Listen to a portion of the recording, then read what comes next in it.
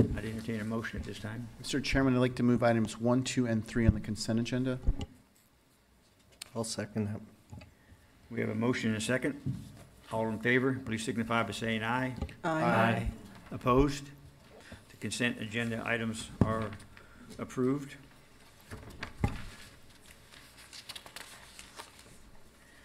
And with that, we will move along to the housing element. So if we could have a staff report on the housing element, which has been continued from an earlier meeting, we appreciate that.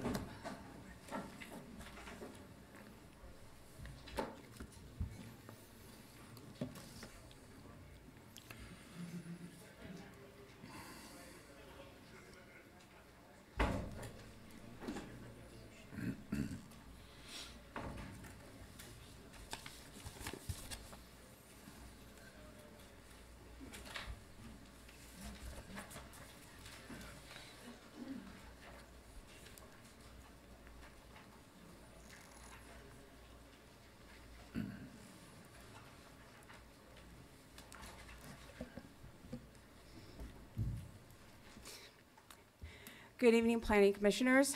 Michelle Nielsen here to present the staff report on the county's housing element update, 2019 housing element amendments. As was pointed out by Director Ford, there are a number of supplementals that have accompanied the staff report or transmitted subsequently to that. For members of the who are here, there's copies of the supplemental available at the table to the right of the podium because they may be of interest. Okay.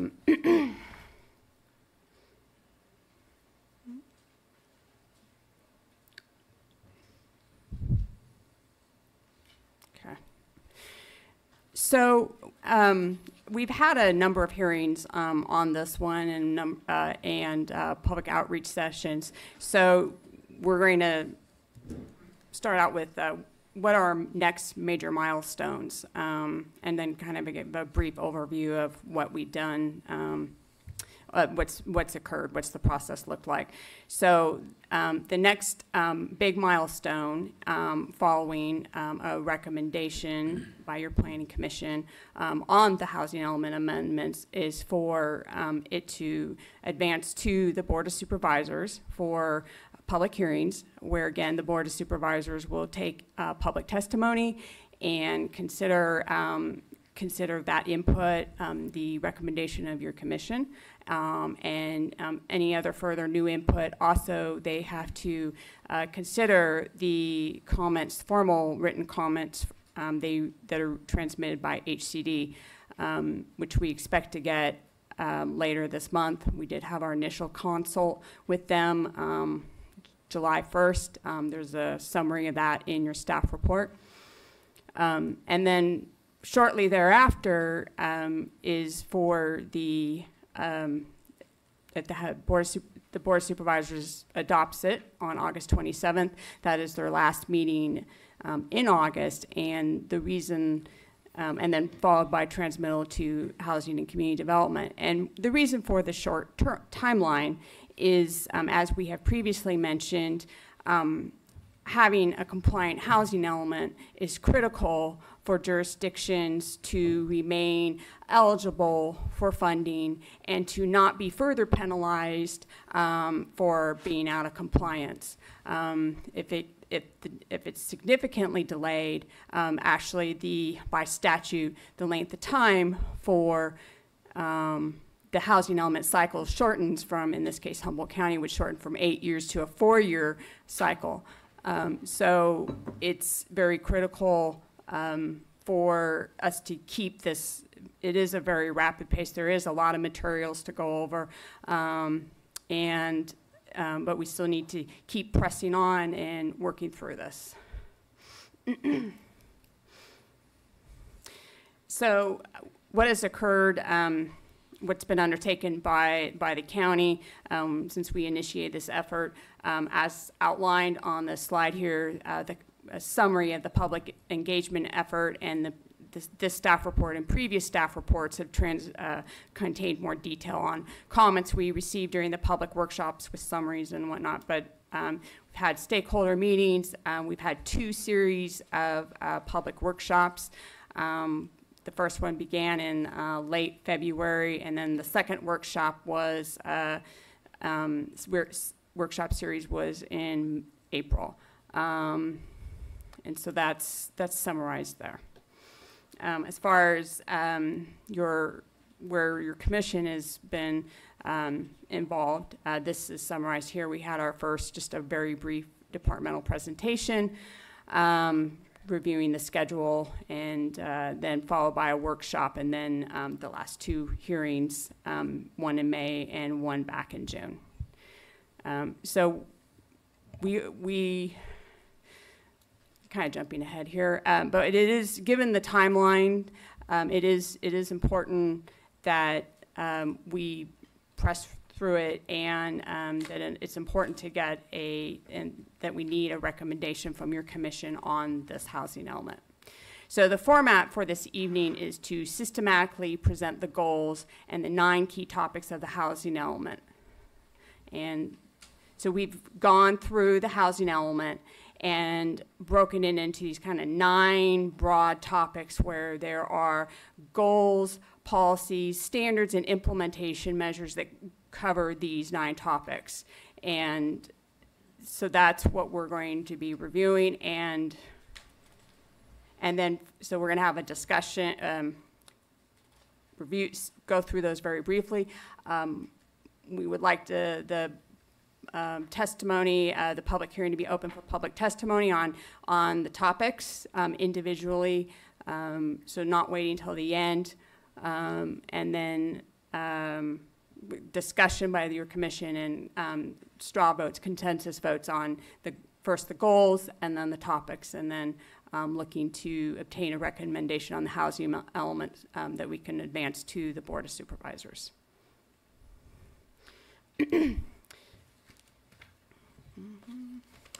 So these next 2 slides capture 4 housing element objectives that are a reflection of the public input we've heard at the workshop series, the input we've received from community organizations, from other agencies like Department of Health and Human Services, the members of the Humboldt Housing and Homeless Coalition, and also from your Planning Commission, and also incorporates the statutory requirements. And also we reviewed these at the last hearing, but it's the direction that the housing element is going, is that the county is being a proactive partner for housing to address existing and future needs of everyone in the community, responding to shelter and housing needs of people who are experiencing homelessness or at risk of homelessness, as these needs are not being met. Third, responding to the need for entry-level housing by increasing the diversity of housing forms, because that was something we heard consistently throughout our workshops. And then finally, meet all the statutory requirements. So I'm going to jump to the goals next, and then that'll be, I think it's on 3 slides, and then we'll pause at that point, and then have some discussion, answer any questions, and if there's any public testimony. So, so these are the same goals. They are a little bit shorter, but they are the same goals that are contained in the staff report and have been presented to your commission through the series of public hearings. They're reordered slightly, but they are the same content. So the housing needs of special populations, that the housing element is assuring sufficient affordable housing opportunities of special populations, emergency shelters, supportive housing, and transitional housing. This is for the needs of those who are experiencing homelessness or at risk of experiencing homelessness, and to provide additional forms of shelter. Affirmatively furthering fair housing, promote fair housing, improve access to opportunity, prohibit discrimination. housing production, that's a big one we've heard, and what the data shows is address regulatory and procedural practices along with financial incentives that promote creation of affordable housing. Ultimately, the housing element has to provide housing inventory that is adequate for all income categories. But as the last RENA numbers show, the income categories for low and very low, actually above moderate, the county underproduced housing.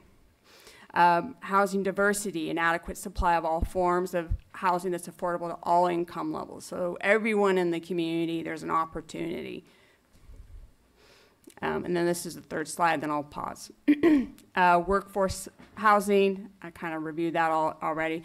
Then the residential land inventory, which is one of the most critical components of the housing element, is that there is land suitable for residential development over the 8-year planning cycle, and that there's adequate capacity to meet the projected needs.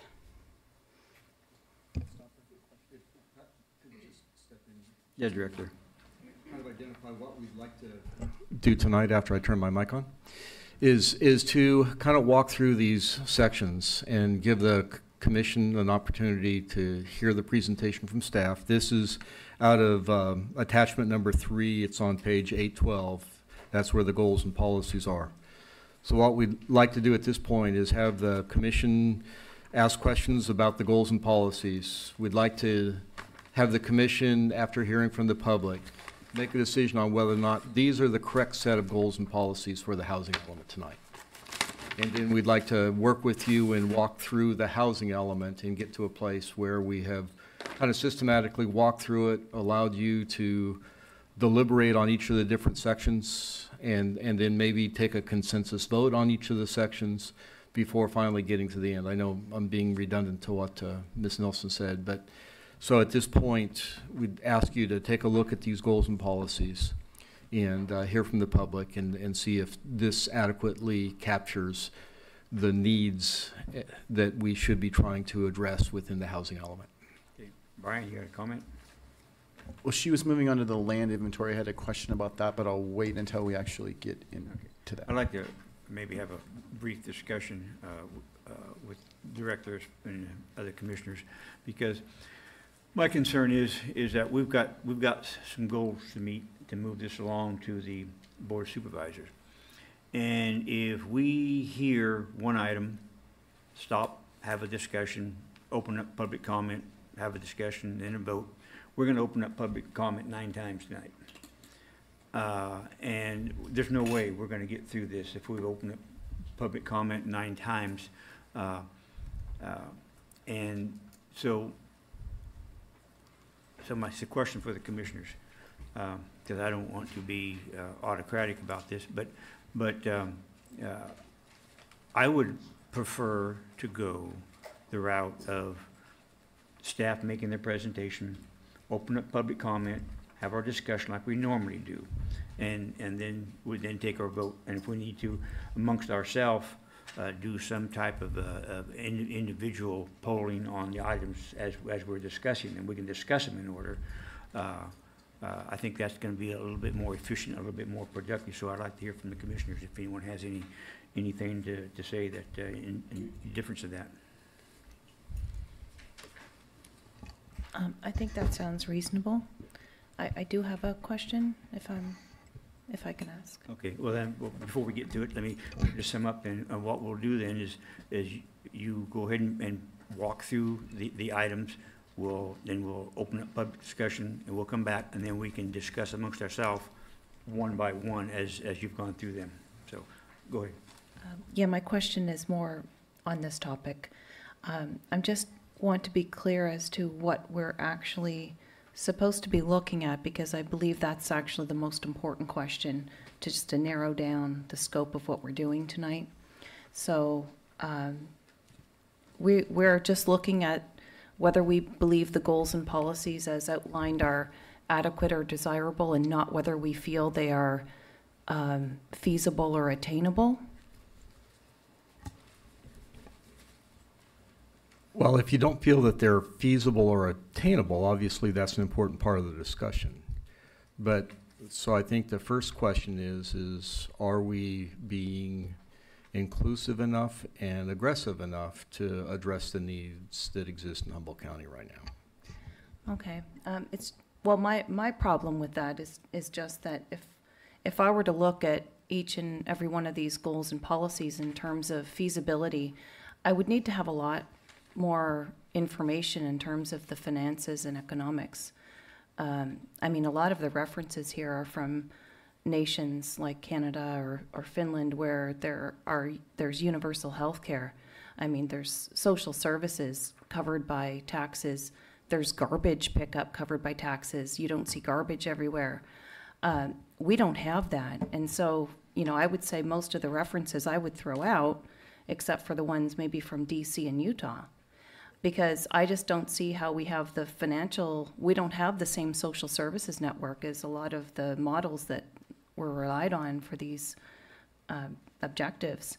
So for me, I mean, you know, just in terms of the goals and objectives themselves, that's one thing, but in terms of the feasibility, I just don't feel like I have enough information to determine. For example, I would like to see more garbage pickup. Maybe there'd be some dumpsters available, but I mean, how much does that cost? That's a private company here. Who's going to do that? So it's just that I have some concerns in terms of the information as to how these goals and objectives will be met, rather than, you know, on top of perhaps looking at them in terms of their value. Through the chair, if I could. Go ahead. One of the things that's really important to do with the housing element is to separate out the brick and mortar portion of it from the social service element of it. You know, a lot of times things like dumpsters and trash pickup and things like that are not part of the brick and mortar discussion. You know, the real focus of the housing element is how do we incentivize and encourage the construction of a housing. And one of the conclusions that this housing element reaches is that we cannot build affordable housing right now under the status quo. Changes have to be made. And so what this is trying to do is change the paradigm of the private government partnership in terms of how we construct housing in Humboldt County to meet the needs. Because you'll recall the table that we put up showing that we produced sufficient median income housing, but everything else was lagging well below our RENA requirements.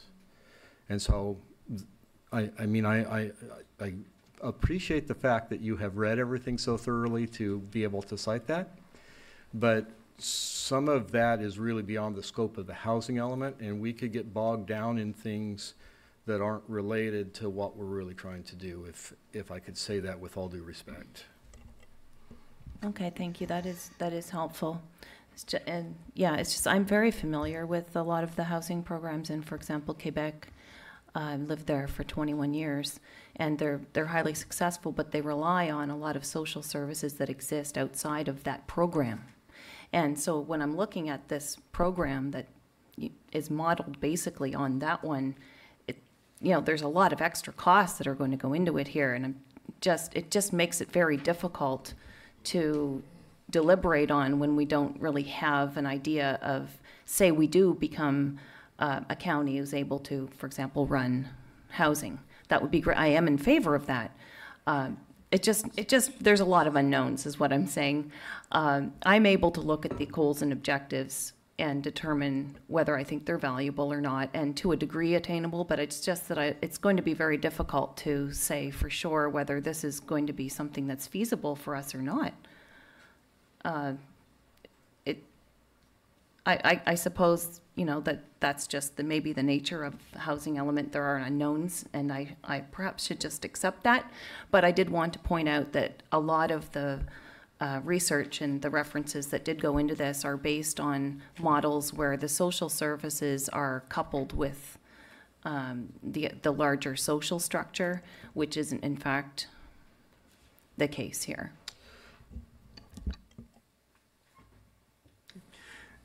Maybe if I could, Director, kind of summarize my take on this, and maybe you can, or council can correct me if I'm in error. But I see our role and our responsibility in this is we are advising the board on policy and standards relative to this housing element. Once the board takes the action on that, then it's up to staff or some other department to be the enforcement arm or the operational arm of trying to make sure that the policies and standards that we set up are attained. Is that how this works? That is very true. And one of the ways that that does work is that there is the housing office within planning and building where we work to achieve funding, work to achieve grants. Having a certified housing element is step one to that. We don't get that funding without this being certified and compliant. So it allows us to do that, but it also gives direction to the bigger county enterprise, which is something that Commissioner McElroy was speaking to, where there is a partnership with DHHS that also is looking to provide social services and fund the programmatic element of the housing needs. And that's not necessarily reflected completely here. You're right, that's an unknown. But in direct response to Chair Morris, yes, it is then given to staff to go and implement this, and then we're held accountable for how well we do in our ability to get state funding, in our ability to maintain our certification. And so it is very, very important that we do chart a good vector, that we choose a good direction. That is really what is in front of the commission tonight. Here's where we want to go.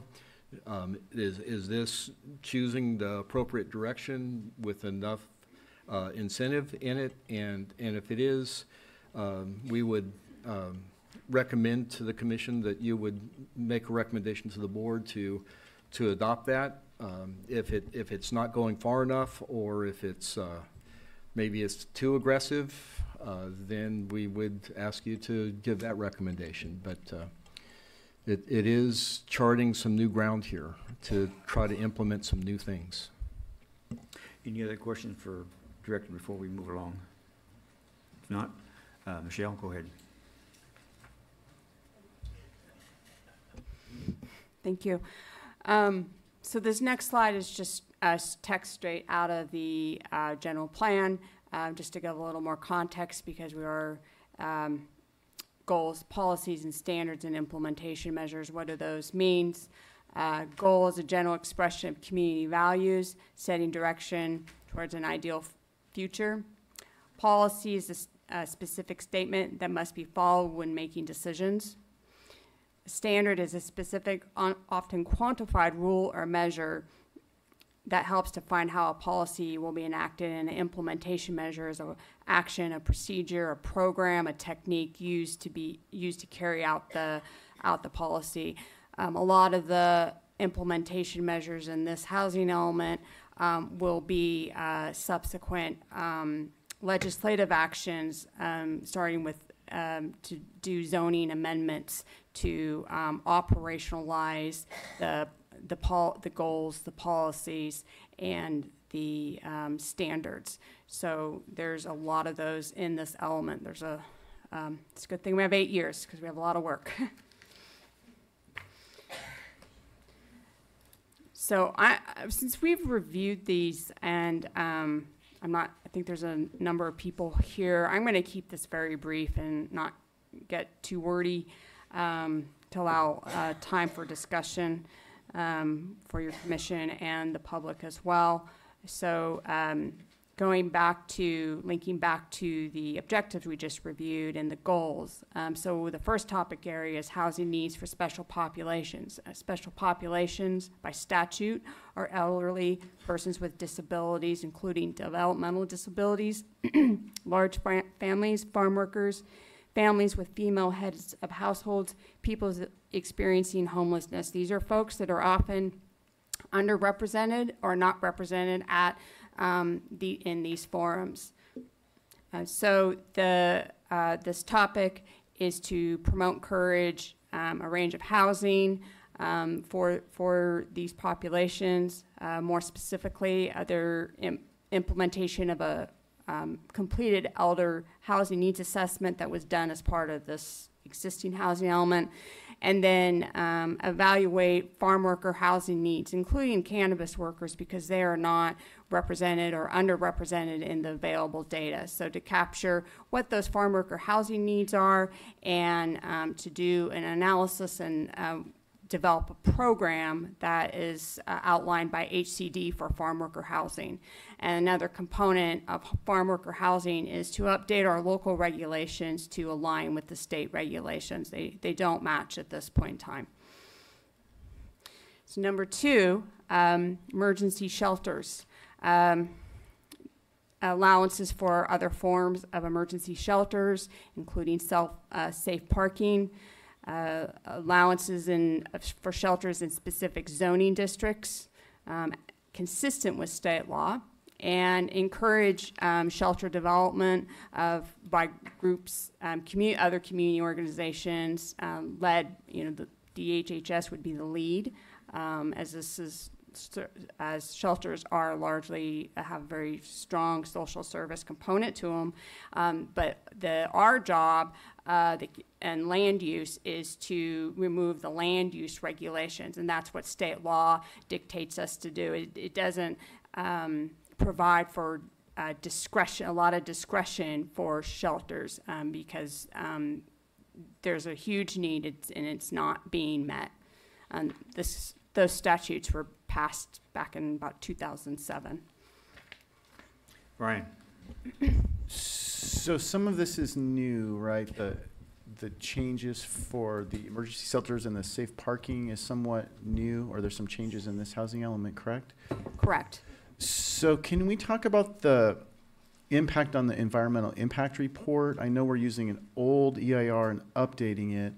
How do we make sure that any public health and safety and other types of things that would rise to the level of significant impacts under the EIR have been mitigated and addressed as part of this update?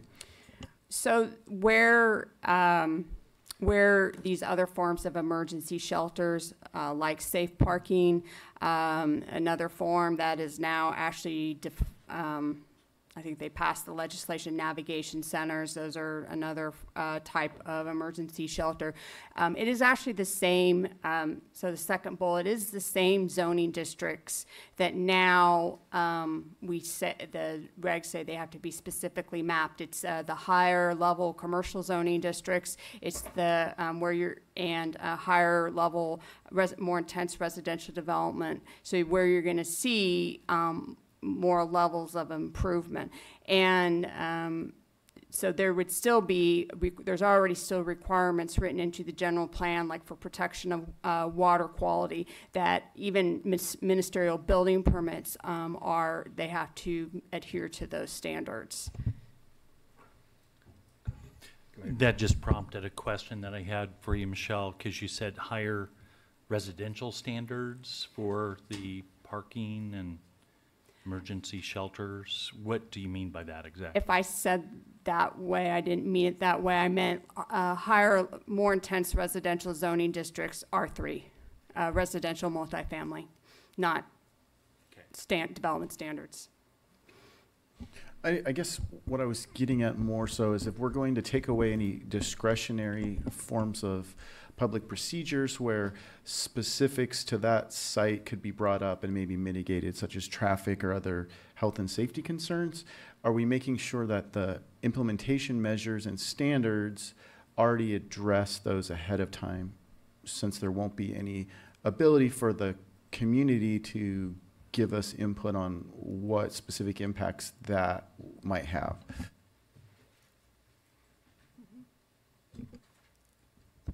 Through the chair, Michael Richardson.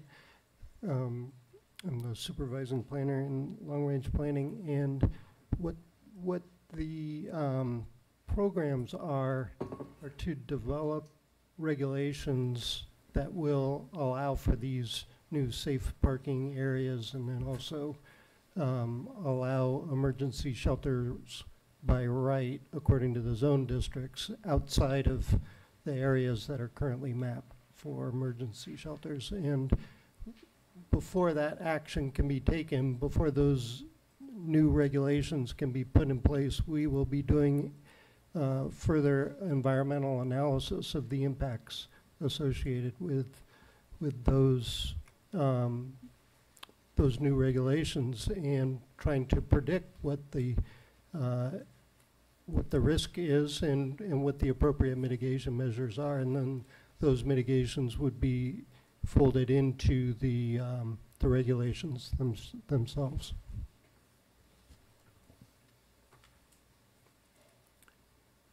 Go ahead, Michelle.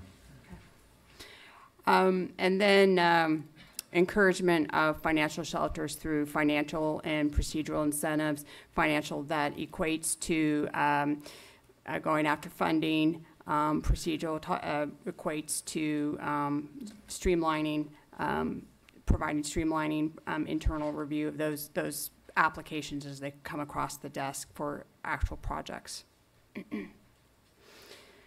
As far as supportive and transitional housing, these are forms of housing that are targeted for as more permanent forms of housing for individuals who are experiencing homelessness or at risk. There's some significant statutory mandates regarding the allowance for these. And so the first bullet represents that an update to the local regulations to align with state law. And the second one is similar to what you heard before, was providing financial and procedural incentives for supportive and transitional housing, because these are key forms of housing for the county to implement its adopted housing first approach for addressing homelessness in our community. And then also related to this is support repeal of Article 34 of the California Constitution, which really hamstrings local jurisdictions' ability to provide low-income rental housing, which would be especially supportive housing. So our fourth topic area is policies and programs that support fair housing and affirmatively furthering fair housing, and along with that is reasonable accommodation, and then policies and measures to implement those, including tenant displacement costs. The affirmatively furthering fair housing is a new element of state law, even though it's not mandatory for jurisdictions to incorporate into their housing elements into 2021. If you are a jurisdiction that goes after home partnership funds and community development block grants, these, which are both funding sources, it's a requirement that those jurisdictions have a program and that they are implementing affirmatively furthering fair housing, which is basically looking to provide further access to higher opportunities and address discrimination. And the first step of that is to do an assessment, have an understanding of what your jurisdiction situation is, so that would be a later implementation component to operationalize that measure. So this group has 2 slides. So number 5 is increasing housing production through new construction, facilitating, encouraging development of the residential land inventory, especially the affordable land inventory, through incentives, promoting residential development in housing opportunity zones. Housing opportunity zones are those areas that have full services, community water and sewer, usually higher levels of transportation corridors as well. McKinleyville, Eureka, the greater Eureka area, Redway, Garberville, those are all housing opportunity zones.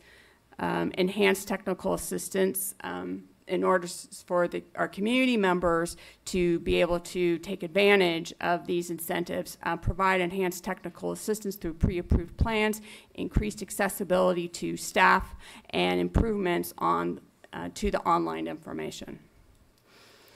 And another element of this to improve housing production through new construction is to support our and partner with our community services districts to support their efforts to expand and improve their capacity for water and sewer. Maybe they have constraints related to just the condition of their existing infrastructure, and it's creating a constraint.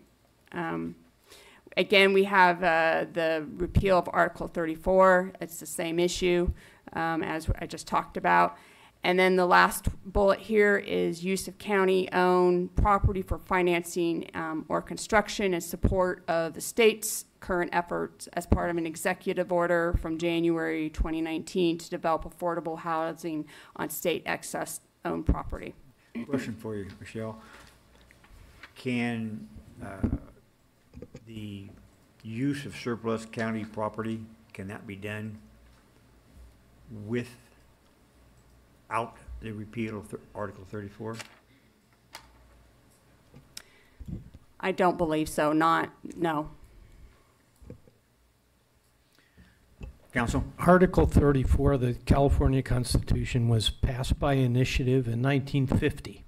It requires voter approval for state or local government to provide, to develop, finance, construct, or operate low-income housing. So essentially, it requires a project to be submitted to the voters and approved before it could be developed with local government funds on local government property, on state-owned property. It's a significant constraint to actually providing affordable housing. And the reason I brought this up, because this is the second time I've seen where we've got something kind of contingent upon the repeal of Article 34, and my concern is that we don't have some policies or some standards set up here that are not going to be relevant if 34 isn't repealed. Well, if Article 34 is not repealed, it simply means in order to pursue those projects, they have to be submitted to the voters in Humboldt County and approved. So it's not an absolute prohibition, but it creates a high bar for the actual production of housing. Is it a simple majority of local voters? Yes. Thank you. Go ahead, Michelle. For anyone who may be interested, there is currently pending legislation to add a item to the ballot, legislative initiative, state constitution amendment, or Senate constitutional amendment 1, that's seeking to repeal Article 34. So we're more than halfway through. All right.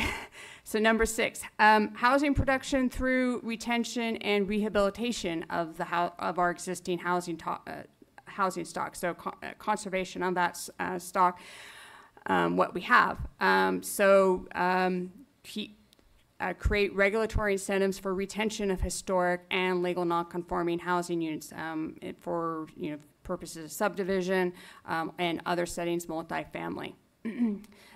We do have a provision similar to this already in our housing element, but this is looking at expanding and making it available to it added historic housing units and additional settings like planned unit development and multifamily. The second bullet is tracking assisted housing units that are at risk at conversion. So ones that are deed restricted for 50 years and their term is coming up, to track those, and then before the restriction sunsets, reach out to that property owner and see if they have an interest in retaining them as affordable, and if there's working with them if funding is needed to do that. So that's what that bullet represents. And then This third is continuation of the Safe Home program. Should just that sunsets in 2022, and before it expires, just give an opportunity for before that happens to, if it's successful, if there's a community desire for it to continue to provide that opportunity before it sunsets. And second slide on this topic would be local code amendments for habitability and maintenance of housing, so that establish some thresholds. This would be something ultimately, should it get through the process, would be implemented as part of by our code enforcement folks, and so that housing doesn't deteriorate so badly, and so then it could be rehabilitated maybe before it gets to being either needing to be demoed or it being more costly to repair. And then conduct housing surveys, housing condition surveys. That does kind of go to funding, and also help prioritize where funding for rehabilitation should be targeted, which communities or neighborhoods. So this is this topic has 3 slides: housing diversity, flexible allowances for accessory dwelling units. I think we've talked about these quite a bit. And this is also operationalized through pre-approved plans, financial assistance, a financial assistance pilot program, allowances for tiny houses, movable tiny houses, and tiny house villages. Allowance for conversion of hotels and motels and other discontinued group facilities like hospitals, discontinued use schools, for single room occupancy units, SROs. Continue, incur, and support the continuation of existing manufactured home and special occupancy parks, and for those who those owners who want to expand, to work with them if they're interested, to facilitate their expansion. Those are both discretionary permits, so there would definitely be opportunity for public participation and input on those. And then zoning amendments for a mixed housing zoning district and alternative lodge park. Support the alternative owner builder program. Encourage new and experimental construction techniques, conservation of natural resources, biological resources, and support for alternative utility systems. These are sort of carryovers from the previous housing element, but we don't want to dissuade. These are more typically embraced by our rural property owners. We don't want to just keep them, have opportunities for them to do things that are a little bit different. And then going back to our technical assistance program, increase public awareness that we have these incentives. There's not just a plan that sits on the shelf that nobody knows about, by improving access to staff, also having pre-approved plans for different housing types, and so on. Number 8, our residential land inventory. Very critical component of the housing element. And it's important for the county to maintain an inventory that is adequate to meet its share of the Regional Housing Needs Plan, the RHNA, same as Regional Housing Needs Plan. Monitoring and reporting the affordable housing development on properties in the inventory. Implementation of the Martin Slough Interceptor project. I imagine there's some supplemental about that, and we can talk about that some more. Had some good progress on that. Standards for calculating density and development potential are written into that to keep those especially in the affordable inventory available.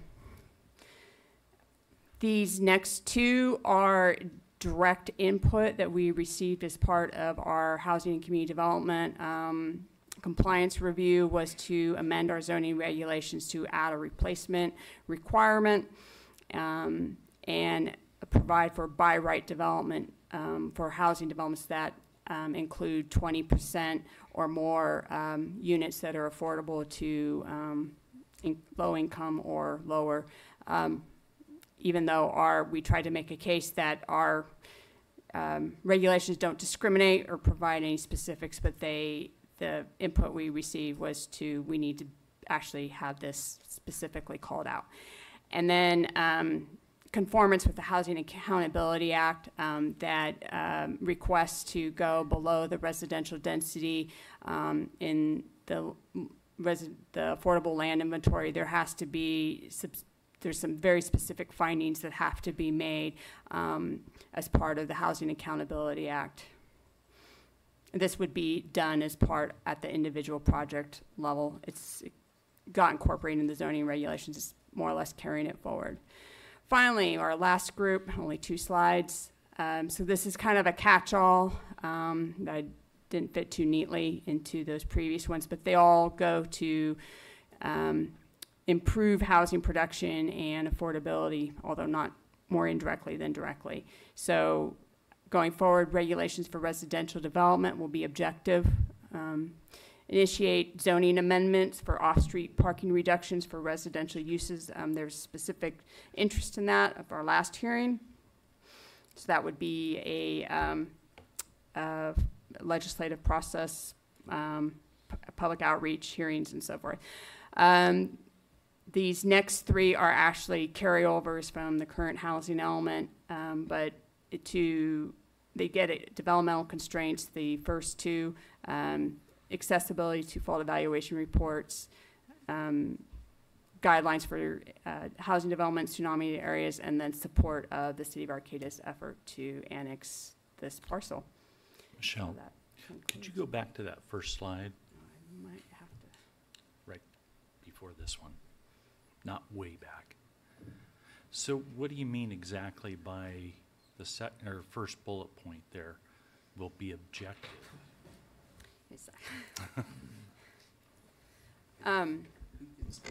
There's a specific standard written in here, and I can let me look that up, and then I can report back on give you the number, the reference that defines what objective is. Okay.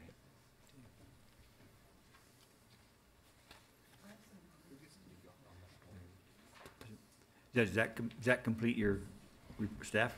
Thanks for asking. Yes, it does. Okay, we've had some, quite a bit of clarification and questions as she gave her report. Without getting into a discussion stage, before we open it up to general comments, anyone else having any questions for clarification, go ahead and do it this time. Just a couple of recommendations.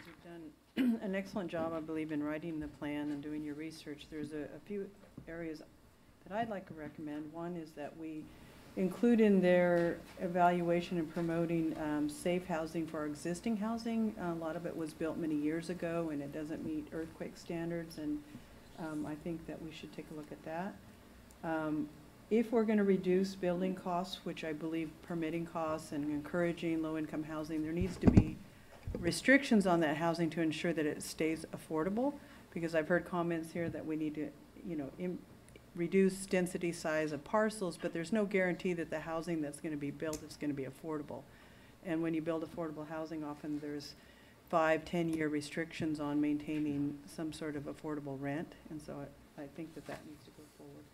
I think also it's really important to emphasize again that there are 8 federally recognized Indian tribes in Humboldt County, and that they have to be included in a plan in order to go after state funding, and so I'd like to see them at least named, and I wrote them all out for you, and I can pass that off to you, but even if it's just saying that they're included in this plan and that we support their efforts to provide low-income housing, because not all tribal people live on reservations.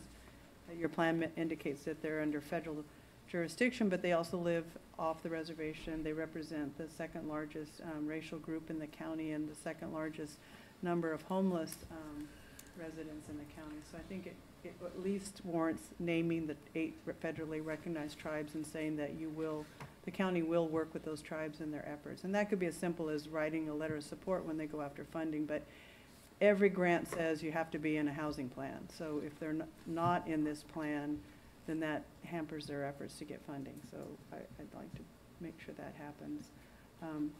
And other than that, I think you've done a pretty good job.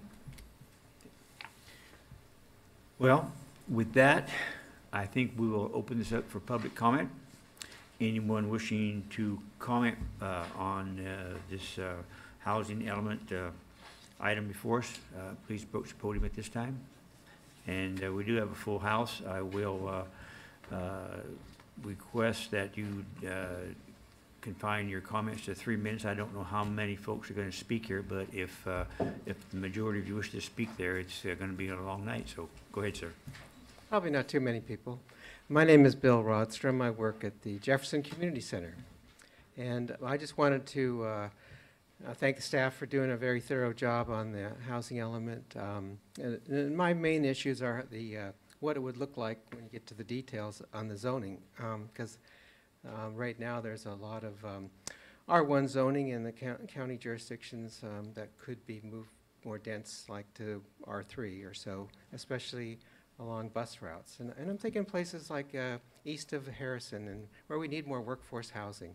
South of Harris, they're in Cutton, Rosewood, Pine Hill. There's routes, the red route, the green route, the gold route. They all kind of go through the areas with a lot of single-family home zoning.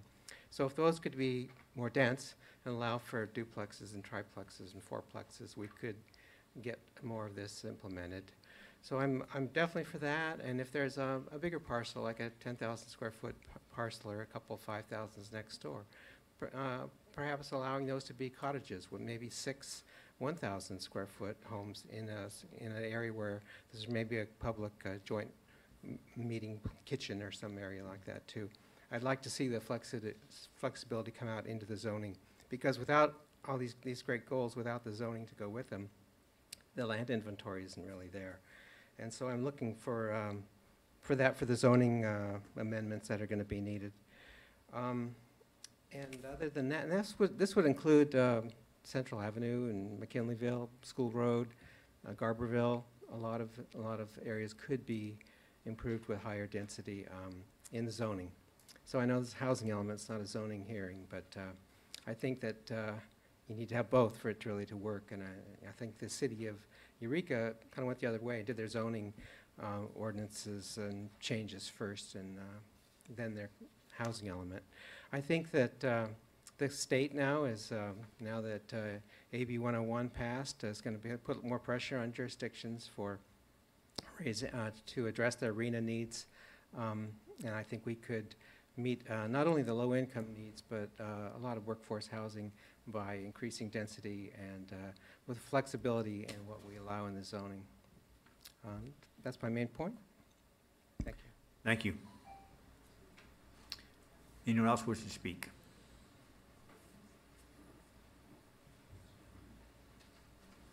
Hi, my name is Jenna Bader, and I would like to speak on behalf of our community members that are currently living outside with no access to any legal shelter that is safe, warm, and dry. I just wanted to speak my mind about that and hope that these populations are represented in your plan. I understand that affordable housing is an option that needs to happen for more permanent structures, but until we get there, we definitely need to have something in place. I would like to see safe parking options and tiny house village options and sanctioned camping. Those would be really helpful in helping people just survive every day until we get these in place. And I would also like to speak on behalf of future generations for climate change. I know that there's a lot going on in the world, and things can tend to happen really rapidly if we're not planning for it. And I would like to just mention that any of these plans that you have for constructing things that are going to be permanent long-term, to consider sea level rise with that. Thank you. Thank you, Speaker. Next speaker, please. Hi, my name is Peg Anderson from Southern Humboldt. I am part of a group called SOHUM Housing Opportunities, and we're a group of volunteers that have been doing many, many things. We're just volunteers helping in any way we can, emergency shelter, feeding people, supplying people with things that they need. But our focus is we have no housing in southern Humboldt right now, and our population is growing. I think because of the point in time count I think we have 10% of our population is homeless, I would guess.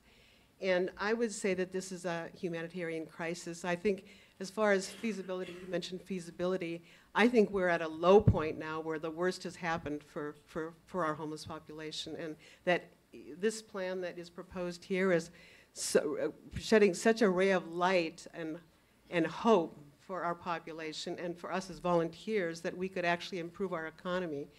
I mean, our economy in southern Humboldt, as you probably know, is like so in such a just free fall. We're all feeling it very badly, and our homeless population is growing, and we have to have a starting point of some type. So people who are living outside now, they need services, they need facilities, they need a safe place to be because there's a lot of violence against homeless.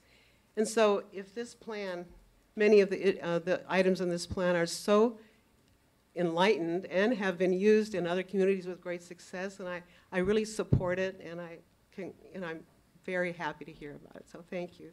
Yeah. Thank you, Speaker. Next speaker, please. My name is Yashi Hoffman. I also am involved with the Soham Housing Opportunity Project. And we've been working for years looking at either through emergency shelters that we've sponsored, we've put plans together to do a detached bedroom community with budgets. We've shown them to supervisors. We've shown them to many, many people without much response. I also served for a time on the Homeless Task Force. And at that initial beginning of that task force, there was some opportunity to pick up the Lucas Street property to provide seed money for projects here. And that has not happened. And the information tonight from County Council about Prop 34 really puts a monkey wrench into if any of those properties, Lucas or otherwise, are to become available. That money would not fly right now until 34 gets taken care of. So we're even further out. And without that one ray of hope to get some funding from the county, we now have nothing.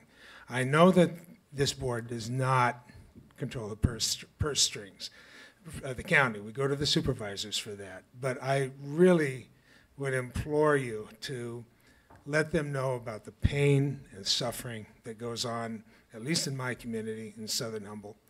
And there has to be another answer beside the county doesn't have any money. I know times are tight for everybody. The county has money. It's already allocated. I'm asking you to let them know that we would like some kind of relief, some kind of help. This is not going to get solved by the faith-based community or the private sector. This is not going to be solved by a group of people like us that are all over 60 years old that are trying to make something happen. We have a 501c3. We will umbrella with anybody that has a good plan, and we'll work to make it happen. That has been unsuccessful to date, but the county has got to make a change, a very big change in its allocation of money to solve this problem. These things that have been proposed on this project with safe parking, with detached bedroom communities, they are much more affordable. We don't have, as everyone knows, we don't have housing in the pipeline. We don't have anything that's going to happen soon. But these are stopgaps. These will help some people. And if we can show that it can be done, if we can do it with success, knock down some NIMBYism, show a successful project, it can happen. I know I'm talking too long, but this is important. And whatever you can bring to bear with the Board of Soups to let them know how acute this is and what the people are looking for, we need it. And thank you to the Planning Commission, Michael, Michelle, for adding this into the housing element. Question for you, Speaker. One of the items that Michelle went through was the AOB type of relaxation. And there was some language in there about unique construction techniques or something along that line. I don't have it in front of me there, but because there has been, the last 15 years that I've been around or longer, there has been a tremendous concern about a lot of these unpermitted or illegal rural housing things. And a lot of that unpermitted or illegal has to do with septic, because that is one of the bigger costs of bringing some of this stuff into being legal. And the question for you is, if this, one of our policies or standards allow the opportunity for these unique construction, would composting toilets, in your opinion, be an assistance in putting on secondary dwelling units on some of these areas where it's possible to and have that as secondary housing? Absolutely, absolutely. Composting toilets would solve a lot of problems. It's easier to get water and power down. Sewer is always the big bugaboo.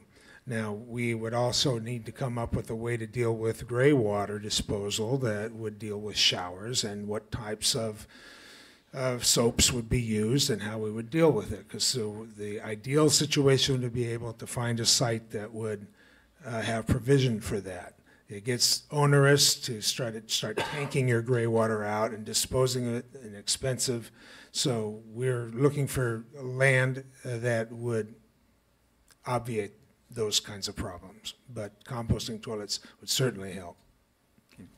Thank you. Next speaker, please. Hello, Janelle Ager, and I apologize for sending you such a long letter late in the game, but I did so because I wanted to honor the work that the board had done in passing the resolutions and make sure that that was included, that it would strengthen the housing element.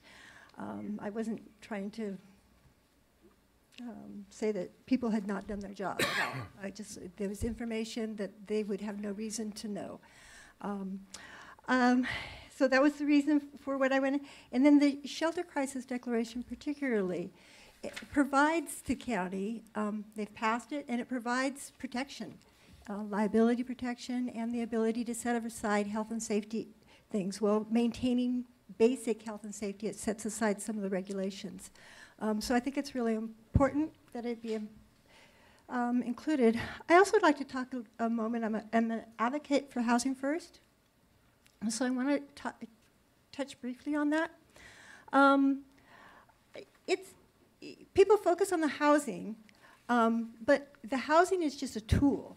It's a place for people to live, to be stable, to be able to take care of themselves to a certain degree that they cannot do on the streets. And so it's a place to live, basically, is what Housing First is about.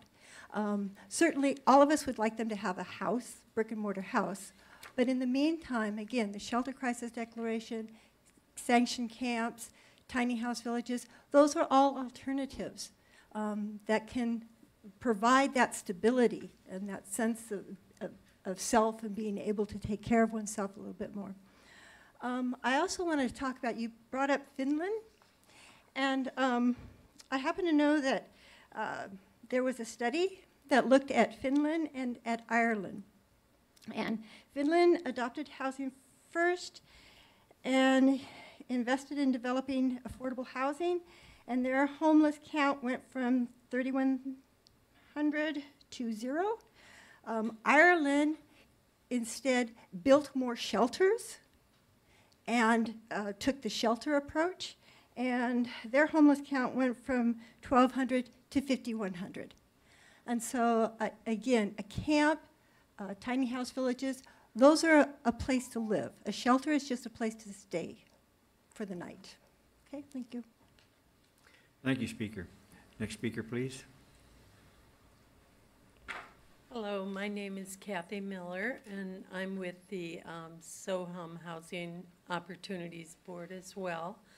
I also come representing Eel River Cleanup Project and the Southern Humboldt Community Healthcare District Foundation Board. In January of this year, those three organizations collaborated to do the point-in-time count in Southern Humboldt. And we were able to count 230 homeless in Southern Humboldt. That is the lowest point in time of year for homeless in our community because it's really cold.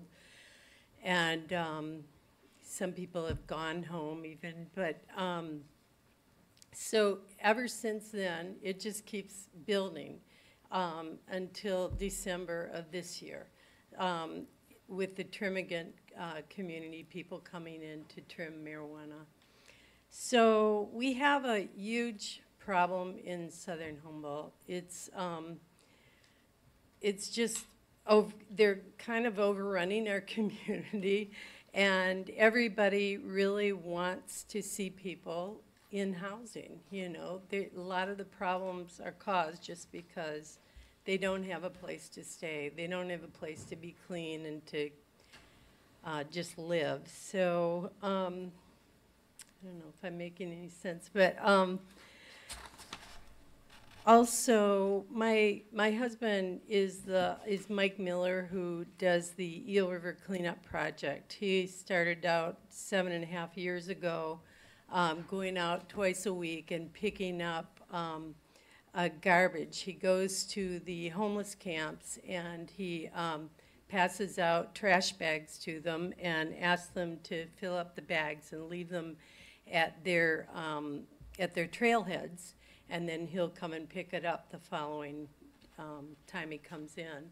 And in that time, he's picked up 75,000 pounds of trash per year. And that's, you know, more than 500,000 pounds of trash. And so this is all, you know, homeless trash. This is trash that would be in our river, in our woods, in all over our towns. You know, so it's not just, you know, the housing, it affects everybody. It affects our businesses, it affects our environment, our river, and we really need to take care of it.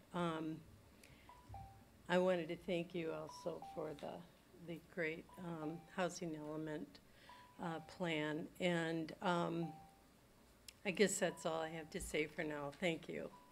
Thank you, Speaker. Next speaker, please.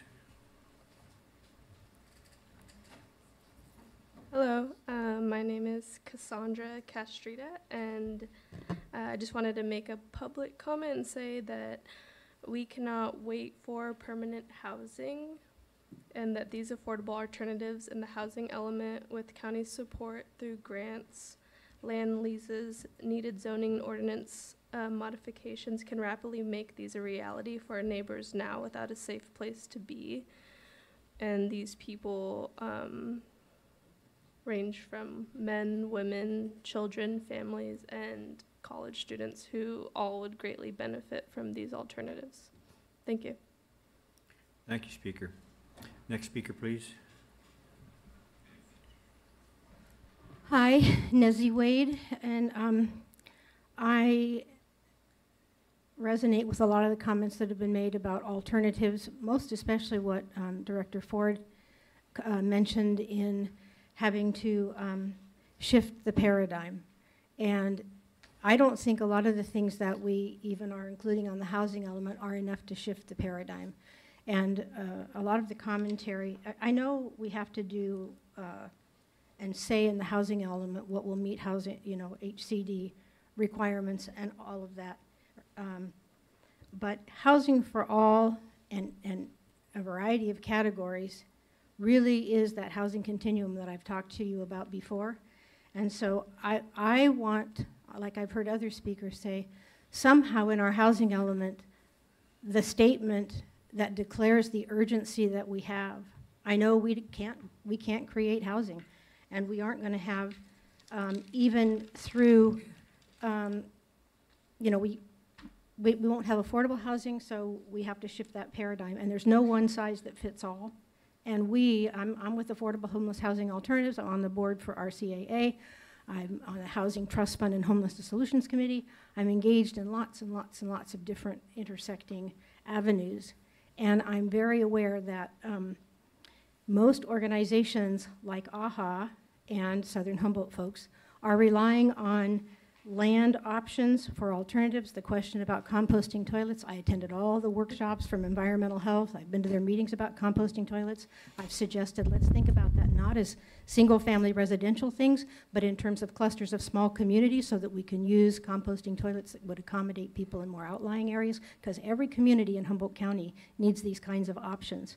And if we're going to rely on DHHS to provide the social services, I know cities don't have them.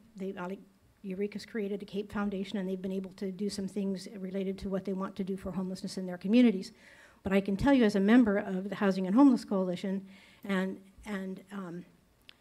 essentially, we, in these options, these things that are outside the box, the paradigm that we need to shift, are not going to be acceptable uses by a lot of that, because we are not going to be housing quality standards enough to get funding through the continuum of care and these kinds of things. So it's really important that we support the repeal of 34, and that we also evaluate whatever we can to get some of these options and honor the shelter crisis that we really have, because we can do a lot of things to help people thrive and survive in the interim. And we have many, many of them. We're on the streets with them all the time, so that's from their point of view as well. Thank you, Speaker. Next speaker, please.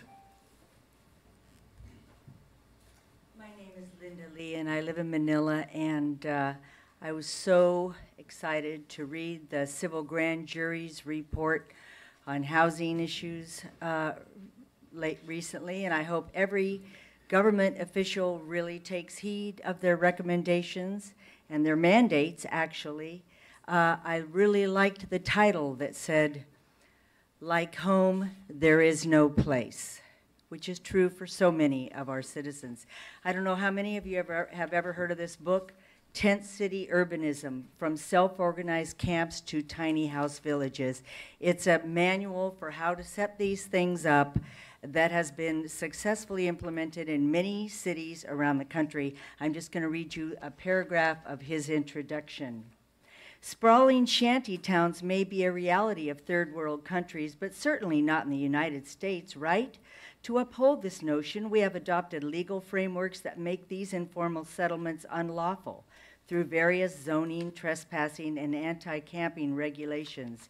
Instead, one must purchase the right to land on which shelter is constructed, and even then, one must hire professionals to design and build the house and apply for permits to certify that the shelter adheres to standardized building code. A glaring problem with this approach is that not all citizens can or ever will meet the formal expectations of renting or owning a home. While laws, property rights, and the specialization of home building give order to our society, they also ensure perpetual disorder and unrest through the creation of homelessness. This conflict has been exacerbated in recent years as greater demands are being placed on cities without the budgets to match. So I think what many people are telling you in this group is that there are very low impact, good environmentally sound solutions to our homeless problem. We just have to open our minds to embrace these sort of things. And this has been a Bible for many of us who are in this movement, and I would be happy to supply a copy to anyone in this group who would like it. I will send you a group email with my email address, and if anyone would like a copy of this book, I'll be happy to give you one. Thanks a lot. You've been doing good work lately. Thank you, Speaker. Next speaker, please. What? You've spoken already? Can I speak again? I'll give you 1 minute, and that will be it. Okay, thank you. I just know that our part of the county and Eureka and Northern Humboldt is really trying to cultivate tourism and cultivate a good image for our county and to beautify our county, make it attractive. I just know that I travel outside of Humboldt County and that we are famous for our homelessness here. And I think the first step to creating a viable economy and a place where people want to visit is to house everyone and to get people out of this dilemma. Thank you. Okay. Thank you, Speaker. Anyone else wishing to comment? Anyone? First of all, I do want to commend the planning department, extraordinary job. But when I went and looked at the housing element, I thought to myself, what is there in it that really is going to make a difference? It's going to put shelter over somebody who's suffering. And what I found is that there have been some shelter crisis declarations in other cities and communities, and I thought to myself, what is the difference between theirs and ours? And I'm going to be honest with you. The difference is that when they decided to declare these shelter crises, they did it with a sense of urgency.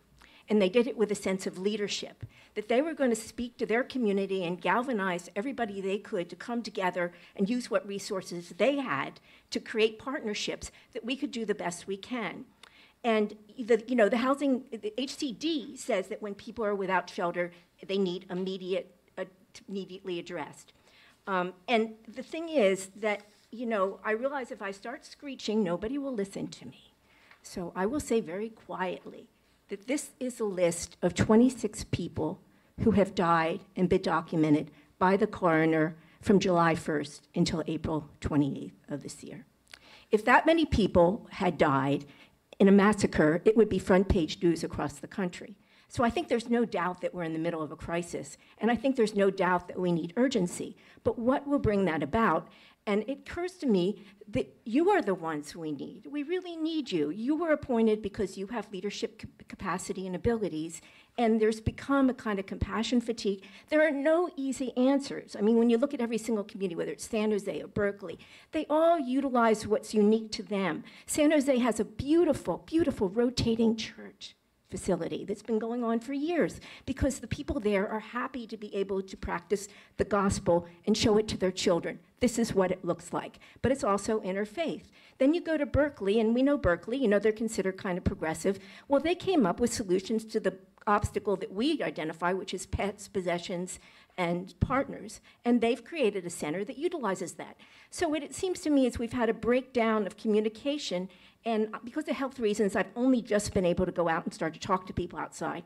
And the missing link in this whole process are the people out there, because the things they tell me are so beautiful and so encouraging and so, would lead to solutions. Because what they tell me, a man I met on the weekend said, was that he wanted it to be based on love and that people should learn to use their gifts within these programs and that we can, but also limits. And so what I'm asking then in the limited time is that before this meeting is over, that you work with us out here so that this doesn't become one of those great documents that are on the shelf in Humboldt County Life. During the 90s, there were 1 million of them. We could have a bonfire with them. But I think there's potential here to turn this into a breathing, powerful resource for actualizing the different, and there's no solution. We need to try different things and find out what works as a laboratory. Thank you. Thank you, Speaker. Anyone else wishing to comment? Anyone? Seeing no one, we'll close this section of the public comment, and it'll come back to the commission for discussion. But prior to that, I think we will take a 10-minute recess, and when it comes back, the commission will discuss this housing element item, and we'll hopefully take an action tonight. 10 minutes.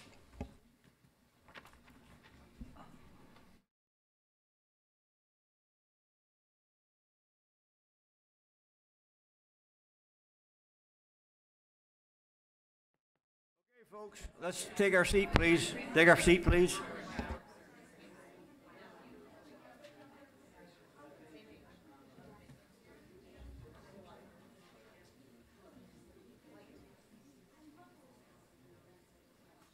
Okay, we will resume the July 11th meeting of the Planning Commission. And we have brought it back to the commissioners for discussion on the housing element.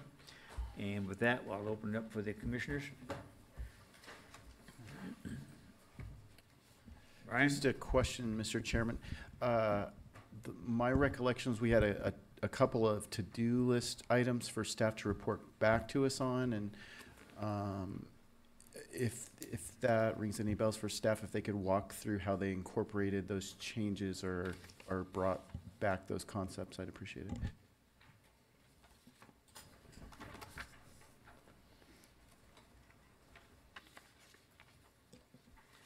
Through the chair, Commissioner Newman asked specifically in response to a slide about what was an objective standard.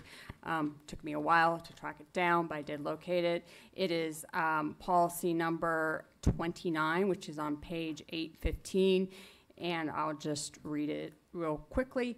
An objective standard shall mean zoning, subdivision, or design review standards that involve no personal or subjective judgment by a public official and are uniformly verifiable by reference to an external and uniform benchmark or criterion available and knowable by both the development applicant or proponent and the public official prior to submittal. So as an example, that would be a setback standard from the property line. The setback is 20 feet from the property line to the structure.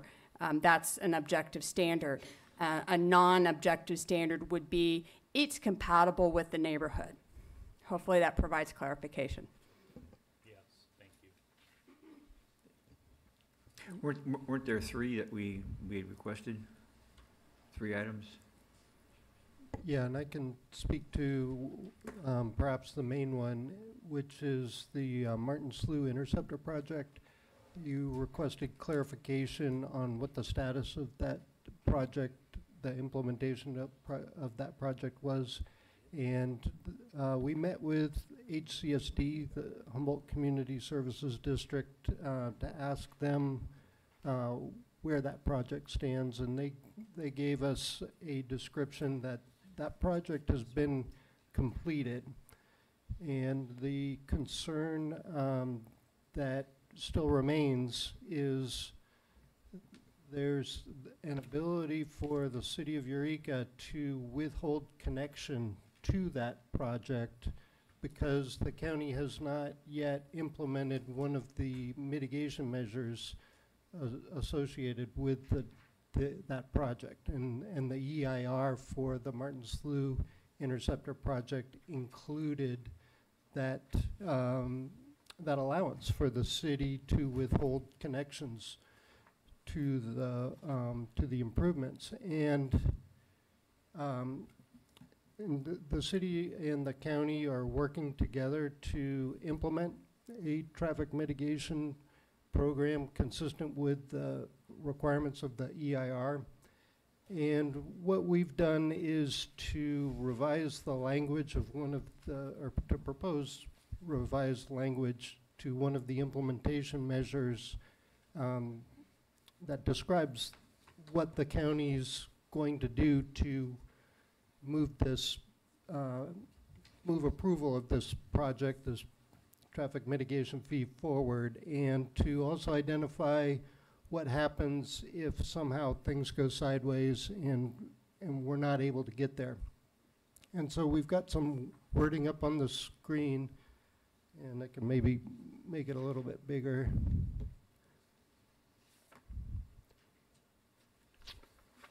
What it says, the title of the implementation measure is implement the Martin Slough Interceptor project and initiate specific actions if the project is canceled. And the text reads, the county is in the process of adopting a traffic impact fee in conjunction with the city of Eureka that is consistent with the requirements of the Certified Environmental Impact Report for the MSI, or Martin Slough Interceptor project. If the county and city have not adopted the measure by December 31st of this year, 2019, the Planning and Building Department shall bring forward a program to either amend the project EIR or take other actions to address the requirements of the traffic mitigation measures for consideration by the Board of Supervisors and the City Council. if the traffic mitigation has not been addressed in a manner that will permit sewer service connection of development of the land inventory at densities consistent with multifamily housing by December 31st of 2020, next year, the county shall replace the loss of inventory in the area served by the Martin Slough Interceptor on a one-for-one basis by rezoning qualified properties in other areas as needed to meet the RHNA RENA for lower income households. Replacement of the lots in the affordable land inventory shall meet all of the criteria of the affordable housing land inventory. Rezoning shall be completed by December 31st, 2022. And then we are one of the responsible agencies, and of course we're working with the city of Eureka on that. We ran this proposed new language past Jan Turner, who's with Legal Services of Northern California, which brought this forward as a concern at your previous meeting, and we received a response from her just before the meeting tonight saying that she supports this revised language and has no further objections to how the Martin Slough project is handled in the housing element. Brian? So Michael, it seems to me like the 2007 or 2008 housing element going all the way back to there, we've been trying to count on parcels that were going to be served by the Martin Slough Interceptor project and thinking that it's just around the corner, we're almost done, we can count these parcels. And now this is the third iteration that we're still not there yet. And I'm just wondering that instead of trying to count the parcels even though they don't technically qualify, if it wouldn't be more appropriate and straightforward to not count them until they do meet all the legal requirements and take steps as though they weren't available, because they weren't available in 2007, they weren't available in 2014, and they weren't available now. So it's hard for me as a public servant to say, okay, we're going to get it right this time when we've been talking about this for more than a decade. That's just my personal belief. Council? The difference is, in previous iterations of the housing element, the Martin Slough Interceptor improvements had not been completed. They have been completed. The sewer service is available to serve those parcels. The issue is, are there mitigations for the traffic impacts that might occur as a result of those connections? And there are a number of different solutions to that issue. One is the proposed mitigation fee can be adopted, and that's on schedule to happen before the end of the year. But if that for some reason doesn't happen, that means there's a mitigation that's identified in an EIR that is not feasible. And so that analysis has to be done to determine whether or not there is another alternative mitigation measure to address the traffic impacts, or that the city and the county may together decide that it's appropriate to adopt overriding considerations. So there are a number of different potential solutions. And John, I think, has some other comments on that. Just maybe simplify this a little bit, though, is that we met with Bob Rockwell with Public Works day before yesterday, and you know, Bob has been working with the city of Eureka. The ordinance for the traffic fee is drafted. They are sharing that back and forth with the city of Eureka right now. So this is something that's a partnership. It's very foreseeable. As Mr. Ellenwood said, it's not like maybe it was in 2008 where we didn't even have the Martin Slough Interceptor project completed yet. That's done. So the sewer connection's there. It's really now a matter of mitigating the traffic, and the city and the county are walking to the same beat to implement the traffic fee. And we've used December 31st not as a hopeful date, but as a date that's kind of doubly out there, that if the worst thing happens, it'll still be done well before that. So we see that as being imminently foreseeable. Well, I guess just to clarify, it sounded like Michael said that HCSD was withholding our ability to connect until such time as this mitigation measure is implemented. Did I mishear him or misunderstand that?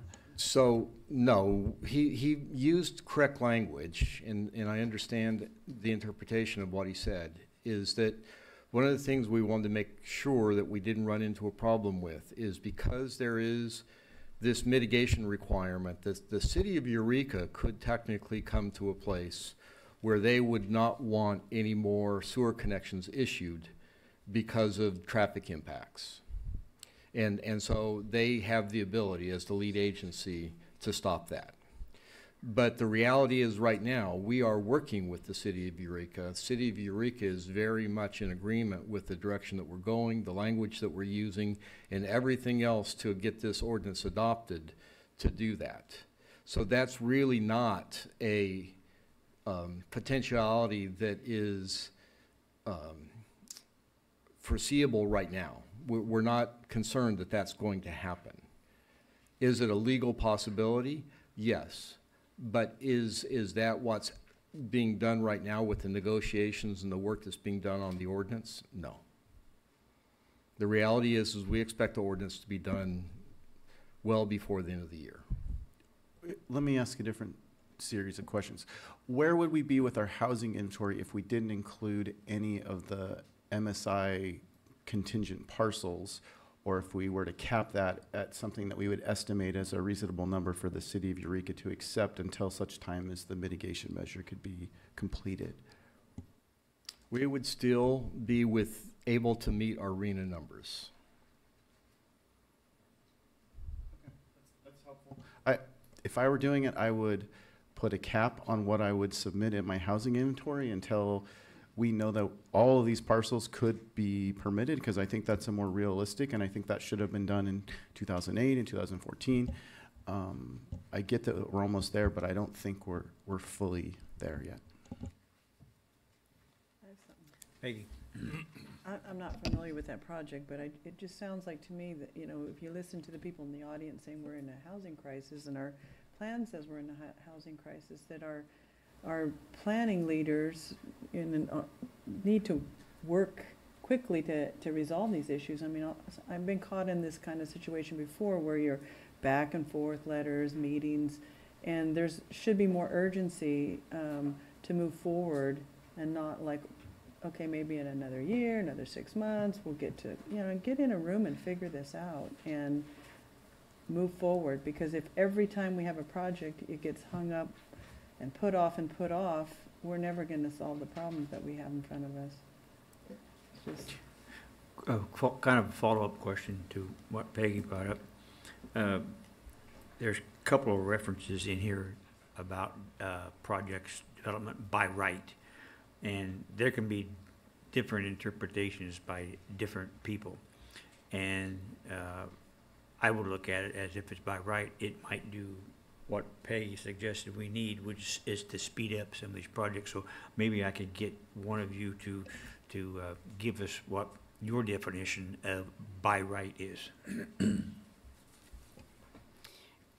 So actually, the statutes will actually further elaborate on what by right means in that context. But what it means is that it's a ministerial, in all the cases I have seen where it's referenced in, as you saw here, the policies is supportive housing, transitional housing, and the by right for 20% is it's a no discretionary permit, because apparently some jurisdictions have a discretionary permit process for multifamily housing at a certain threshold. Humboldt County doesn't have that. that use is what triggers the discretionary permit. I haven't worked for another jurisdiction, so that's a little bit unfamiliar to me, but, so when it says by right, it's a ministerial permit. You still have to meet the requirements, to secure a building permit, meet the development standards and whatnot. Director, your comment? Yeah, no, I was nodding my head in agreement with what Ms. Nilsson said. It really is straight to building permit. Okay, so then back to Commissioner O'Neill's question or concern about speeding this stuff up. Is this by right language going to help speed up the permitting of some of these areas? I'll step in. I started this talk. The thing that we are committing to do with this is to even facilitate and prioritize issuance of building permits. So we're really trying to take all of the hurdles, all of the blockages out of housing development. Not only in the planning realm of the permitting process, but the building permitting process. And that would be for the level of housing for the low income? Particularly for that, yes. Okay. Alan? Well, I wrote down a lot of notes, but I'm only going to bring up 4 points that I came up with, and this kind of goes to what Brian was saying. We need to come up with some type of incentives to get the housing going, and I mean, I'm racking my brain how to get to the low and very low, because I think those are going to be in the $100,000 to $150,000 plus per unit to get to get houses into that low. So I'm not sure, but this county does from time to time do things amazingly, and we need to think outside the box. I mean, we got to think like we did to get cannabis here. I mean, 3 years ago we had no cannabis ordinance, and now I don't know, maybe it's been more than that, it seems like. But that's one that comes to mind. I mean, examples, the road standards, okay? We came up with a whole new set of road standards for cannabis grows out in the hills. We need to come up with something that breaks away from every road's gonna be this width, this design. You go to other communities, they do it.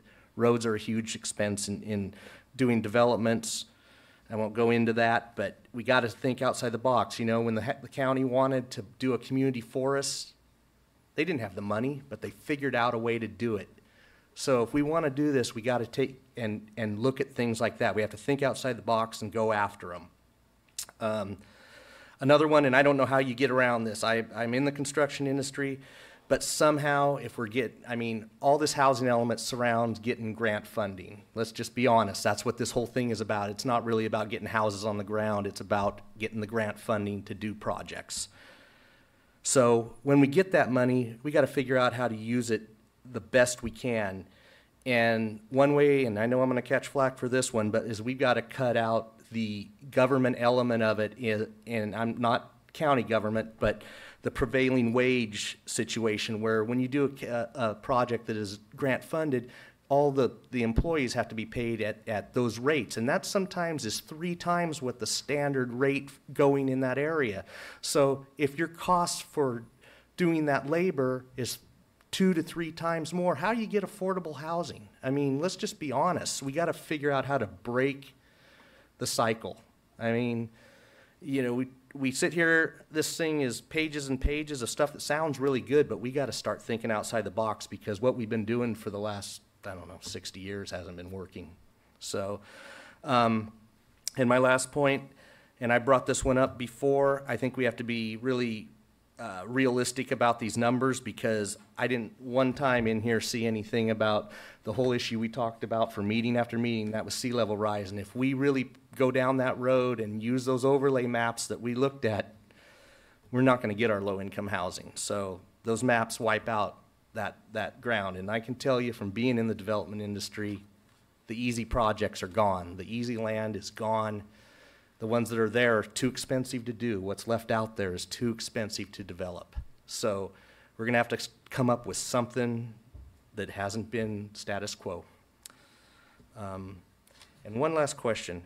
How come before we've even voted on this, we've sent this to HCD. That doesn't make much sense. It hasn't went to the supervisors yet, but HCD is already looking at this. It seems like that's the cart before the horse, but. Yeah, they require that we send them the draft housing element for review prior to taking action on it. And then they get the final draft and compare it, I'm assuming? Yeah, Okay. that's right. Mhm. Thank you. So with their initial review, I assume what they're looking for is weaknesses where your document may not totally comply with state standards. Is that what they're looking for? That's right. They limit their review to state law.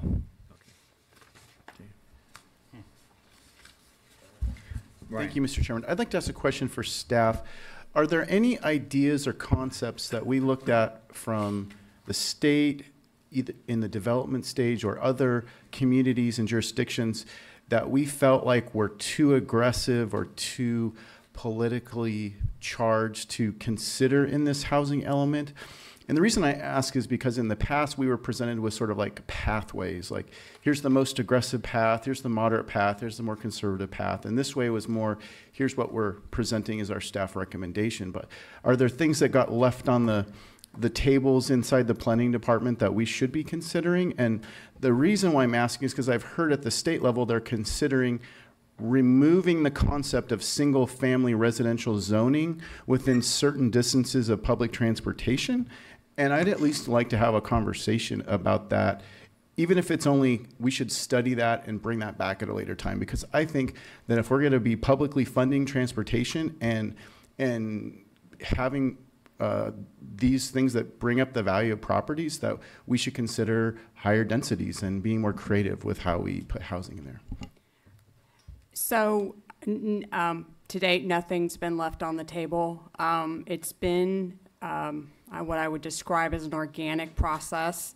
And I'm sure there's stuff out there that other jurisdictions are doing that we are not, haven't incorporated. Actually, I think actually mandating inclusionary zoning is something that is, some jurisdictions do, but that isn't, so I'm taking those words back. That is not something that is reflected in here as a mandate for inclusionary zoning. But I ran across, I think it was actually in a White House briefing paper from 2016 for housing for jurisdictions. Some jurisdictions were doing property tax abatement for affordable housing projects and that maybe it does have some Article 34 implications, but potentially there could be a measure that based on the number of units that are, the proportional number of units that are restricted, would there be some comparable offset on the property taxes. The housing element does talk about fee referrals. It doesn't include fee waivers. So that is a further incentive that could be considered. So those are things that come to mind. A couple of others that I've heard about is jurisdictions are actually paying or offering financing for developing second units where there's a restriction that for the first 10 years that unit is rented to a homeless person. And that's a way of incentivizing housing production to address their homeless needs. And then the city of Eureka, through their zoning code, they have they've done something that one of the speakers was mentioning, which is to allow for cottage development in the single-family zones. And so the minimum lot size is basically waived for in those single-family residential zones where there's an alley and you can develop, you know, 1,000 square foot lots in these 5,000 square foot minimum parcel size zones. And so those are some of the ideas that we felt were just too heavy of a lift for us to bring forward at this time. Mike? Thank you, Chairman. I have a couple of questions regarding the letter from Jan Turner from Legal Services. And one of them was about prior sites or sites relied upon in prior housing elements. If an extra column could be added in there, if we're going to use them still, maybe we can point them out that they've been around forever, to just make amends about that for in the future. The other thing that I see from her recommendation, and I agree with, is the incentives should be reserved for affordable housing. Financial incentives could be tied to price controls, as she says here, and assurance that housing is produced with incentives to be affordable. I think I agree with her that we should reserve the financial incentives for affordable housing. Since we've met numbers on other types of housing in the past. What about the rest of the things that she pointed out in her in Legal Services letter here? Most of it on the money, or what? Well, certainly, I don't want to take away from the important points that she's raising. We do have some disagreement about some of the specific items she's bringing up. Like, for instance, there's some of these parts. Certain sites and stuff, yes. Yeah, the land inventory. Okay. That's been, the sites that we're bringing forward in the affordable land inventory are generally those that were in the previous housing element, and she's contesting the validity of those sites. Because they were accepted by HCD last time, and we've had a conversation with HCD, and they intend to support our inclusion of them in this land inventory as well. And so I disagree with her characterization on those parcels. Well, that's fine. I think just if we break out another column and just have that in there, that would be fine then. Yeah, and that's something that HCD asked for as well. Okay. There was, Commissioner Bongio mentioned we have to think outside the box, and I certainly agree that we have to do that. I'm not for tent cities, but I would like to see possibly more inclusion in the SROs with the single bedroom with community bathrooms, showers, and kitchen. Maybe that can be encouraged. And along the idea of tiny houses, possibly with limited start, just to see how that would work. But we do have to think outside the box in order to get affordable housing to people, to get them off the streets. Thanks. Thank you. We've had one of the things that I've heard come through public testimony, not only tonight, but on one of the previous meetings that we had on public comment, was that seems to be a concentration of the land parcels available. They seem to be heavily concentrated in the McKinleyville area and the greater Eureka area.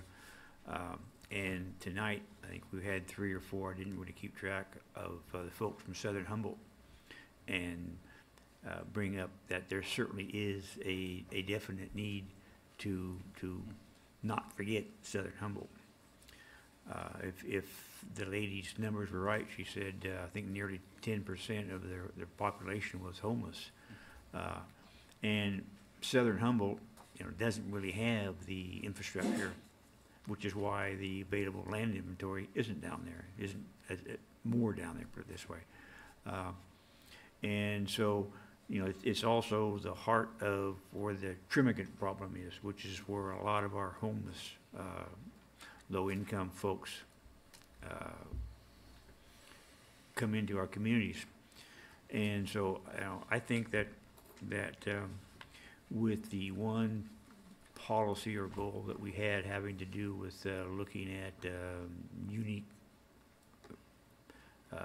construction items, I think if we, I'd like to see some language in there that basically would allow for composting toilets, because I think composting toilets tied with tiny houses might be a mechanism where some of the rural areas which are having this problem can be alleviated, and it would take some of the pressure off of our larger communities as compared to trying to cram all of our low-income affordable into McKinleyville or the greater Eureka. So I think that there's certainly provision in the policy that I saw, but somewhere in either the implementation or the standards, I think we should address that issue so that some of this, some of our problems can be solved by going into the rural areas where a lot of the stuff is at. And it's probably really hard to identify. It wouldn't surprise me if Southern Humboldt isn't higher than what they found on their point in time count, because it's such a massive area where it's much easier to come to McKinleyville or Eureka or down the waterfront and do your count. It's really hard to do it when you've got several hundred square miles you might have to do down in Southern Humboldt. So I think if there was a little bit more language in there to address that, it would really make my comfort level come up. But all in all, I think this is a fairly good packet for the long term. It's not ideal, but I don't think you're ever going to get an ideal packet. But I think this certainly is, it probably is sufficient to give guidance to the staff and the other departments, DHSS, that are going to have to communicate back and forth and press this along. So, I would be in favor, I think, of moving this item along. So, Brian, you had a comment? I did. I noticed that the planning period for this housing element seemed to be a bit longer than previously. And I also heard what I thought were fairly good ideas that you said might take too long for you to have gotten them for us for this update. And so I guess what I'm asking is, since this is an 8-year planning horizon, could we add an additional step that in 3 to 4 years, we look at how we're doing with respect to our goals, and if we're not on track with our low income and very low income households, that we update and add some of these more aggressive policies and relook at that. Is that something the HCD would permit, I guess? Yeah, that would be a voluntary revisiting of our housing element, and they would, I would think, only assert jurisdiction when we come forward with revisions to the housing element. Would staff be amenable to that if I were to include that as a requested modification? Absolutely, that would be acceptable. We just want to also point out that we're also obligated to give an annual report, and the annual report is something that the Planning Commission could look at and give guidance on each year, and so you may want to take that into account as you think about your motion. Melanie? Yes, thank you. Most of my concerns with the actual goals and objectives have been satisfied. I was very happy to see a lot of them incorporated in there, and overall looks really good. So my concerns are really with the process and the projected outcomes. I've already spoken as to what my concerns are in terms of unknowns. In terms of the process, obviously in an ideal world, you know, this all would have been started before. This would have gone to the ballot already in anticipation of the housing element. I mean, we know these things are coming up. So, you know, I understand life can be very taking, and so not everything can be anticipated, but just the next time around, you know, it's good to start these things early so that we eliminate a lot of the unknowns. So we would have already had something on the ballot. We'd have that as a known coordination with HCD, Department of Health and Human Services, all of these things. It would really be a lot better if we had all of this done already in advance. Obviously, the slough restoration is beyond control, since that was just recently completed. That we do have an August 30th deadline. So that is, in case anyone's wondering why we can't just keep putting this off, and why it would have been perhaps great to have some of this done years in advance. But as we all know, that often doesn't happen. So my other concerns have to do with the projected outcomes, as I've already spoken of. And tied to that is, well, in relation to the unknowns, of course, there are CEQA concerns. So I was glad that Commissioner Mitchell brought that up earlier, because it is one of the things I wanted to bring up. So when you do have any kind of reliance on, for example, an EIR, you are usually looking at an addendum, which is defined by the CEQA as minor technical additions or adjustments. You could also be looking at a supplemental, which is, as it implies, just a supplement, and it's for minor changes, and that the requirement for that is you just have to circulate the supplemental. And then you could also have a subsequent EIR, and that's where there are more major changes, and then you would have to recirculate and renotice the entire EIR. And conditions for that would be, for example, major changes, a new effect. We've seen that there could potentially be new effects associated with some of the changes that are in there. There's probably fair argument to be made for it. Just the garbage alone. I mean, if we don't have the assurances that the garbage is going to be taken care of, we all know that there's huge effects in terms of the environment. That's an anticipated, clearly anticipated environmental adverse effect. There's been a lot of studies on this with the Roma in Europe, and typically, you know, the water resources are the most affected. So I do believe that there's a fair argument that could be made that this should really have gone to, according to 15162, you could look it up, the section, to a subsequent EIR, just based on the changes. There's also other, I won't go into all of it, but you know, it could also be that one of the mitigations or the alternatives in the previous was previously infeasible, but now it is feasible, and it would reduce the adverse effects. And you know, that's also possible from my look at it. Now, it's my professional CEQA opinion that it probably should be a supplemental. This is for minor changes. You only have to recirculate the supplemental. I do think that there's a fair argument to be made that the anticipated effects are going to be such that probably we shouldn't have done this as an addendum.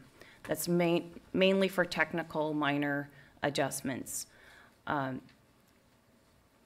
just wanted to say that for the record, not necessarily because I would like to have the commission, you know, look at that and have the planning department put that out there, but I would like that to say that for the record, that it is my professional opinion that it probably should be a supplemental rather than just an addendum. And like I said, I'm very happy to see a lot of the actual goals and objectives in there. Thank you. Brian. Mr. Chairman, I would like to take this time just to thank the many members of the community that have come out and taken their time to comment on this, and for the many, many staff hours that have gone into looking at this and trying to address the issues of housing affordability in this county, because I really do think it is a crisis and has been for some time, but I think that the main thing that we can do tonight to help with this is to move this forward so that we are eligible to receive monies that can help build affordable housing projects. And with that, I would like to make a motion that we adopt the resolution in attachment 1 recommended that the Humboldt County Board of Supervisors consider the addendum to the general plan EIR, find that no new information has been presented that changes the finding of the PEIR pursuant to section 15162 of the state CEQA guidelines, consider the findings from the State Department of Housing and Community Development, and adopt the Planning Commission recommendation 2019 amendments to the housing element based on the evidence in the staff report and public testimony. And I'd like to add to this that every year we should have an agendized item to review how we're doing, and that at the halfway mark, that if we are not on track, that staff revisit some of these more controversial and more heavy lifting ideas and bring that back to our commission so we can discuss and debate whether or not we need to do more to help those who are least fortunate among us. And I would second that, Brian. We have a motion and a second. Is everyone clear on the motion? Any questions on the motion? I have one question. There was some comments and suggestions tonight, and those will be incorporated. Any question on the motion? All in favor? Go ahead. I just had some questions about it, exactly which of the changes that you wanted to make to it. Could we run those past you? So what I understood, what I heard, and please correct me if I missed your comments, was to promote safe housing within existing housing units, was one of the points. To provide restriction, that I think another member of the commission echoed this, that the incentives for affordable housing be reserved for, or the incentives be reserved for affordable housing. And then to support our federal and recognized tribes in their housing authorities and their efforts to develop housing within their territories, or if they own land outside of their territory. And if I may amend that too, I think we have a few tribes that are maybe just state recognized and don't have a federal recognition. That's what I heard. It was to make sure that they're included and named in the plan so that they can go back and use that to go after their own funding, because they have to be in a plan to get funding also. Okay, thank you for that clarification. And then one other clarification I wanted to make is this new language for HIM 7 acceptable to the commission? I believe Yes. so. Thank you. I think also, to add to Brian's comments, that when you come back and review, we should look at what those impediments are from the community housing groups and those in the community that are trying to provide affordable housing, but are meeting with obstacles like, high costs for mitigation or infrastructure that's preventing low-income housing to be built. I'd like to know what they are, and if they're individuals that are getting in the way or policies that we take a look at those. Okay, we have a motion before us. All in favor, please signify by saying aye. Aye. Opposed? Nay. The motion is passed, and it should be moved along to the board. And we have two other items left on our agenda. One of them, I believe, is a continuation. That should be a very quick item. Is that Yes, we would ask that you would continue that to the August 1st meeting. We are not scheduling anything for the July 25th meeting, and we're going to concentrate everything on August 1st so that we don't have a meeting with 2 or 3 items on it. Okay. Is there anyone in the audience that on the Tony Alina parcel map subdivision McKinneyville who cannot make it to the July, what, 25th? August 1st. August 1st meeting on this item and would like to speak tonight. Is there anyone?